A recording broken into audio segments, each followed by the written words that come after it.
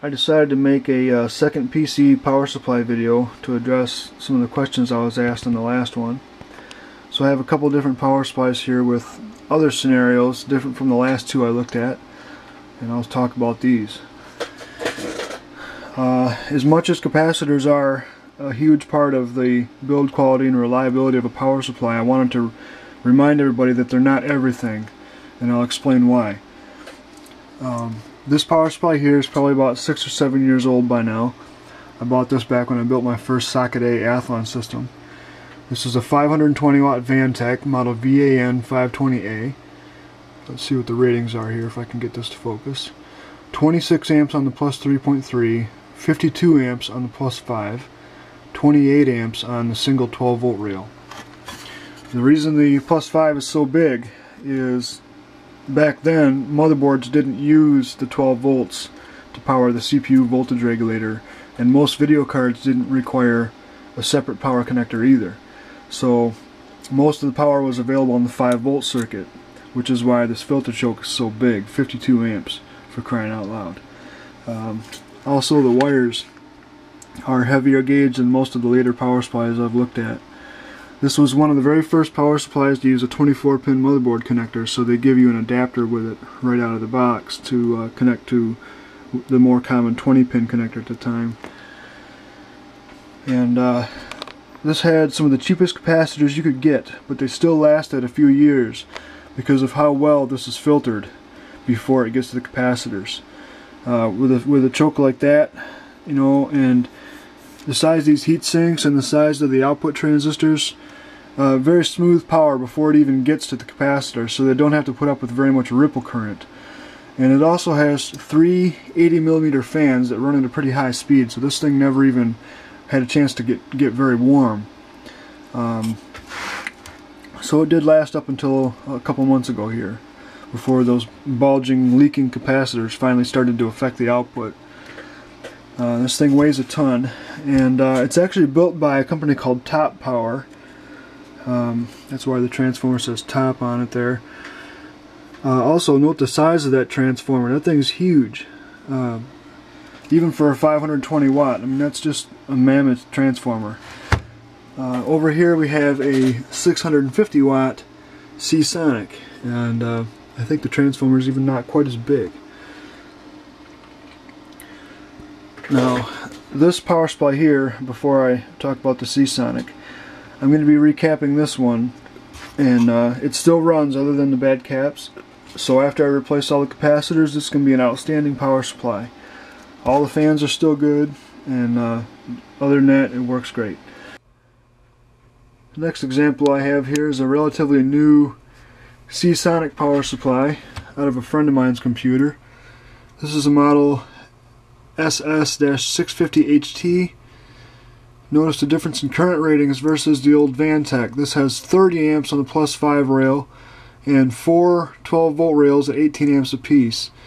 Now, this could have been a great power supply. They used great caps, the United Chemicon KY series on the output side. Those are long lifetime and high temperature rated.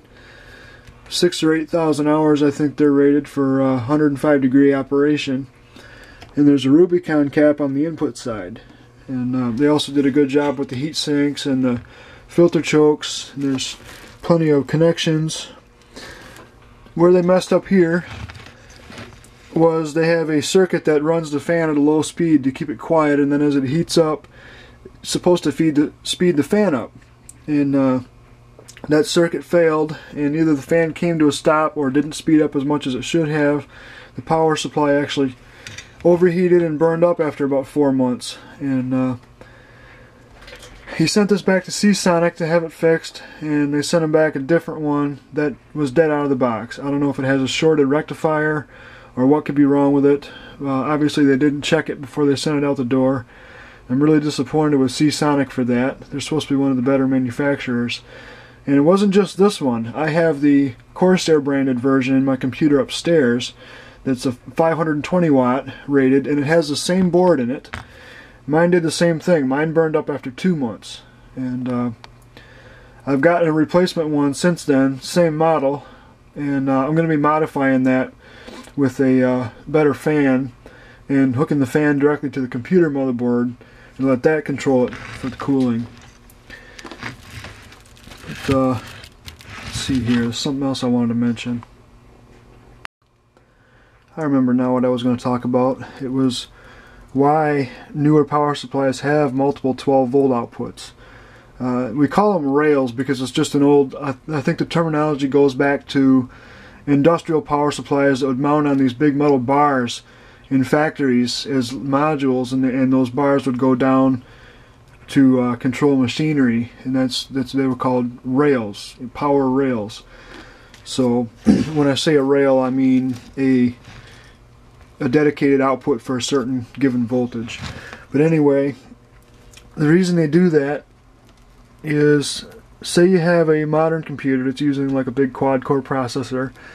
You'll have that plugged in with its own dedicated output on either a 4 or 8 pin connector like this one, depending on your motherboard. And that way the other 12-volt outputs, which would run your PCI Express video cards and your hard drive motors and your cooling fans, things like that, those can have noise back on the line and varying load, stuff like that, and it won't affect the voltage going to your processor. It'll be nice and clean and steady, and that gives you better stability. Say you're sitting at your desktop with 2D graphics up and your video card's not using a whole lot of power, and then you load up a game and it starts pulling a lot of amps in 3D mode, like a lot of the modern video cards do. The PCI Express 12-volt rail can you know, start putting out more current, and it won't affect the voltage on your CPU power rail. And in cases like this where there's more than 2 rails, I think this one's actually 2 or 3 rails and not 4 like they say it is. I'm looking at the bottom of the board and it looks like there's only 2 bundles of yellow wires there on separate connections. But anyway, it's all about stability and better voltage regulation. Another thing people ask me is, are there any power supplies that I would recommend? Now that's a tough question because I've worked with a lot of power supplies, whether cheap or expensive or otherwise, and I always seem to find quirks with them one way or another. Either you have one like this that's a good circuit design and good cooling, and they have cheap capacitors. That's the most common instance you'll see with the ones that are kind of mid-priced, not the extremely cheap ones. Or you have one like this that's an expensive power supply. This particular one I think was a little over $120 or so. You know, good quality components, nice capacitors, nice circuit design, but they don't cool it properly. And that's actually a fairly common problem. I've seen it a lot with even cheaper power supplies. They all have fan control circuits in them nowadays to make them quieter. Where this one came up short versus those is that this one actually got to the point it burned itself up after a very short period of time. Most other power supplies I've used with fan control circuits like that would run for at least 2 to 4 years. Now what I like to do, especially at work with the equipment I work with, uses a lot of PC power supplies like this, although they don't have to be so big.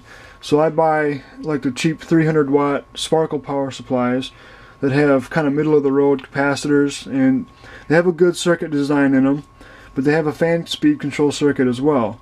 I usually bypass that fan speed control to run the fan at full speed because I'm not worried about noise and commercial equipment like that.